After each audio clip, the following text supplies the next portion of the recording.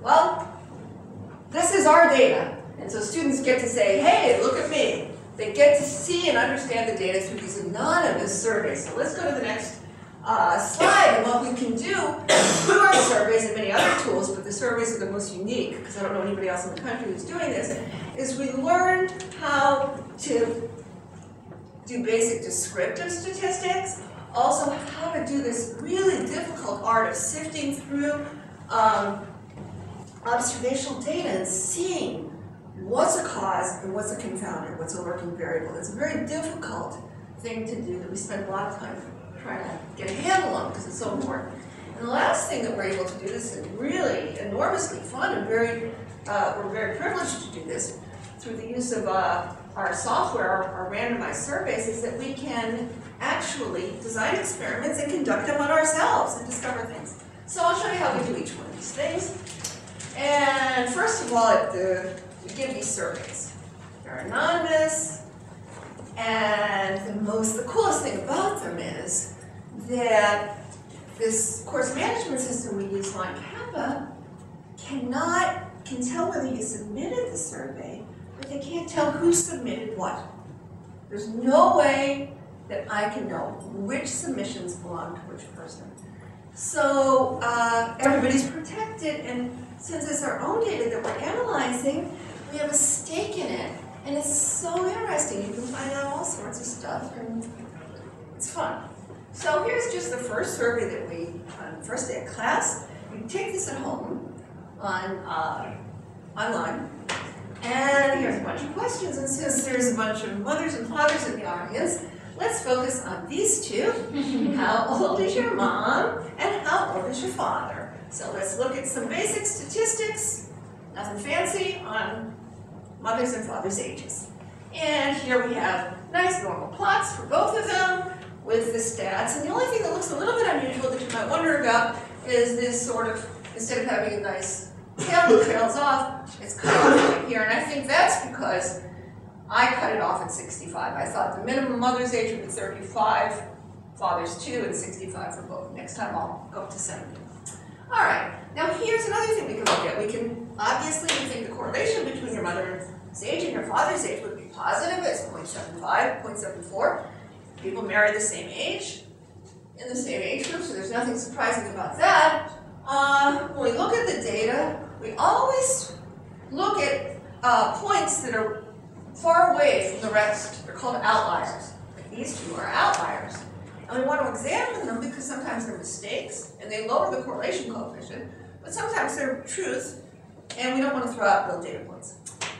So we would say, okay, one student says his or her mother is 60, and her father is 35. Huh. Well, I want to leave that one in. I think that's very reasonable. Sounds good to me.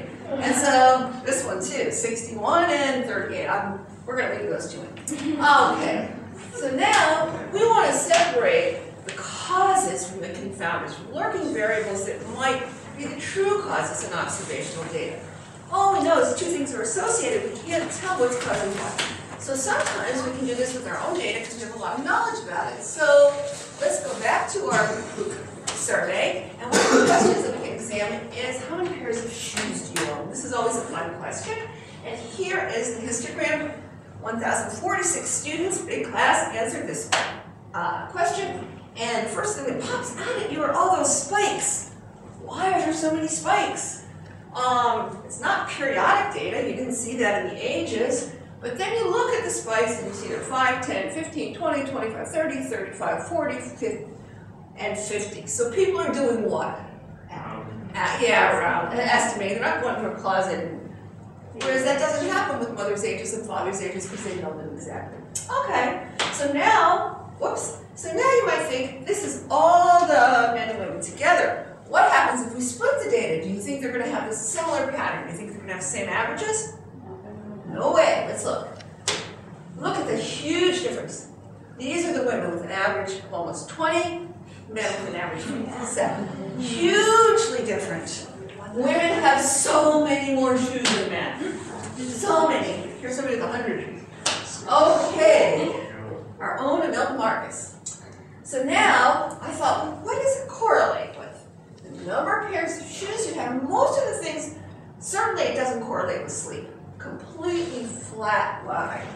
But now, I was playing around, I saw that it correlated with the bigger your foot, the fewer pairs of shoes you own. There's a negative correlation there. I started thinking, why would that be?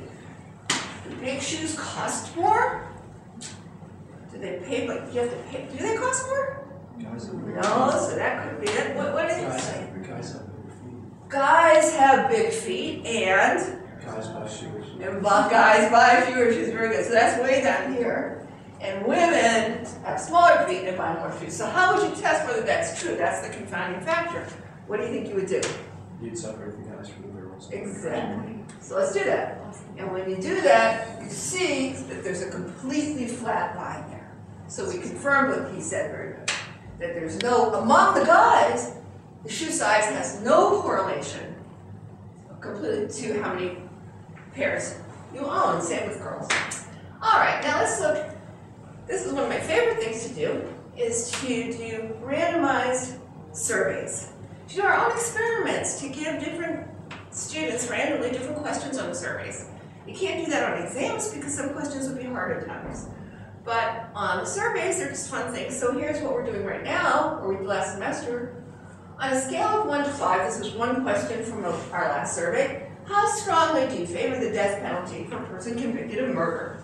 And they rate from 1, which means strongly opposed, all the way from 5, strongly favored. And half the people get this, randomly, and the other half get this picture.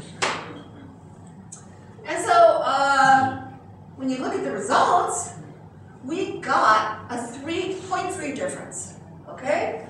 543 people took the survey, and we got a difference of 0.3. In the direction we were expecting, the menacing guy. People, when they saw him, they did favor him more.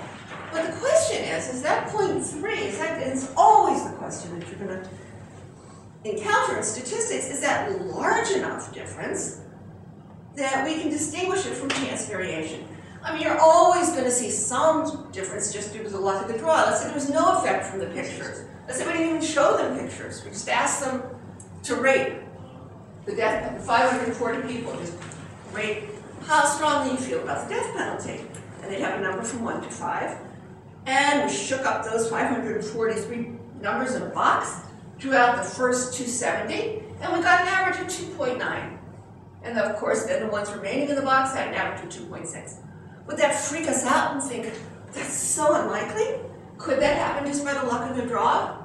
Having nothing to do with pictures or not? What do you think? So do you think 0.3 is small enough, that doesn't overwhelm you, that easily could be due to chance variation? Raise your hand if you think so. Just intuitively.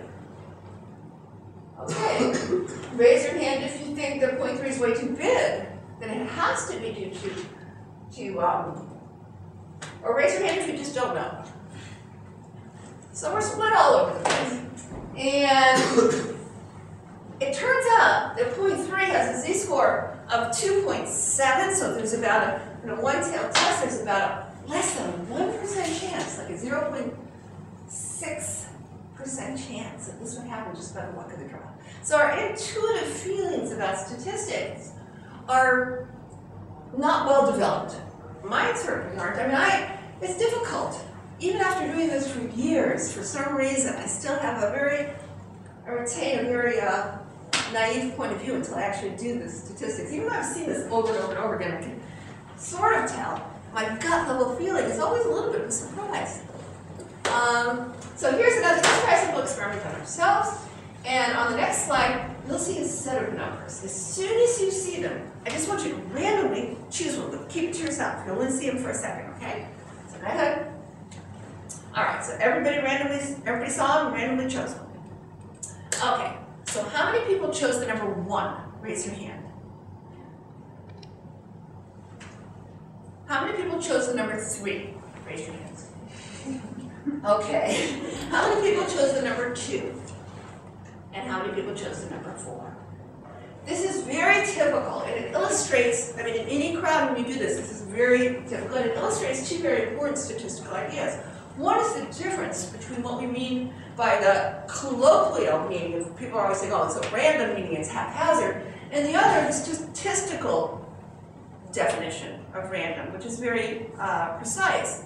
And in this case, it would mean that we wanted every number to have an equal chance of being chosen. They're wildly different.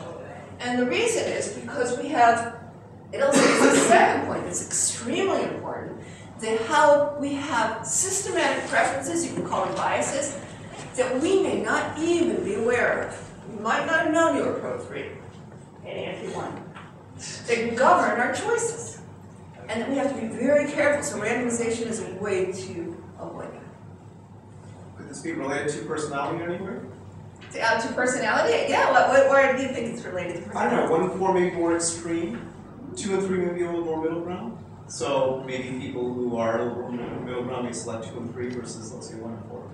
That's true, but 2 wasn't very. No, I'm saying, I'm not sure if you went with another broad population. No, but I think you're right, because I think that, like, when we ask the students 1 through 10, pick a random number. Do you want to guess what they overwhelmingly say? 7. 7. Yes.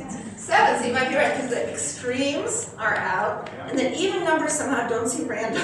They couldn't be random. So what do we have left? 5 can't be random because it's right in the middle. So we're left with 7, you might be right. But what I'm saying is we can do experiments on this further. We can do that. Some people theorized it was the shape of the 3. Some people also think that 3 has some kind of iconic meaning in so many cultures, you know, Trinity, and sometimes so 7 many is considered a variables. very lucky number, so maybe that's another. Yeah. Yeah, it's a really interesting psychological question that we could explore by changing up this, or maybe it's the order you put them in. So you're saying if we put 3 first, and then put 1 and 2, it might not, we might change things. I don't know. Yeah? Are you a psychologist? No, I'm not. I have a PhD though. Okay, so, and then the last thing, I'm going to let Jackie, my head TA for many semesters, is going to present this last thing. So the number one piece of feedback that we get from Stat 100 graduates is that they never read the newspaper the same way again. So we see headlines like this every single day, where new studies come out, and it seems like reporters jump to the press before they even read the study. And so what most Americans do is they see this, they post it on their Facebook, they change their diet, they change their sleep pattern, they jump to these conclusions, and they assume that these associations to be causation. And there's a common mix-up between even just some of the smartest people in America, the ones that we put the most trust in, reporters of all people, have very little understanding of basic statistics. So, Stat 100 students, if we see a headline like this, watching TV makes you die sooner, being fat actually makes you dumber, statistics show eating ice cream causes murder, right? So Stat 100 students are going to skip the Facebook, and they're going to go into the article and look at the experimental design. They're going to look for that keyword random and see if it was properly used. They're going to look and see if there were other confounding variables that were not controlled for.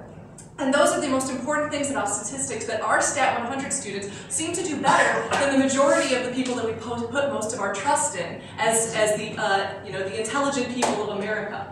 So let's just look at one of these. Statistics show that eating ice cream actually causes murder, and this is true. When we look at data that ranges from January to December, and we look at ice cream sales, it matches up perfectly with murder rates in America. And so, while somebody at MSN might jump to the headline and say, stop eating ice cream and stop killing each other, what would Stat 100 students think about? So is there another confounding variable that you can think of that would associate with both eating ice cream and murder? The weather. What about the weather? It's hot. People eat ice cream when it's hot. And the heat kind of makes people go a little stir crazy, right? The murder rates are highest in the summer. The crime in general is highest in the summer, whether it's the human activity, much more interaction than you would have, say, during our polar blast of a winter that we just had right now. So that's what we try and lead with our Stat 100 students, because we know that you're not going to become statisticians, at least not all of you. But we know that in whatever area of work that you're doing, you will encounter statistics. And you are going to have to prove, you're going to have to be smart enough to basically outsmart the data that you're being given and be able to sort between causation and just association or correlation, right? So that's what we try and lead with our Stat 100 students in whatever area of work that you go into. We hope that you remember some of these key foundations from this class and the broader foundations that you gained in the School of Liberal Arts and Science.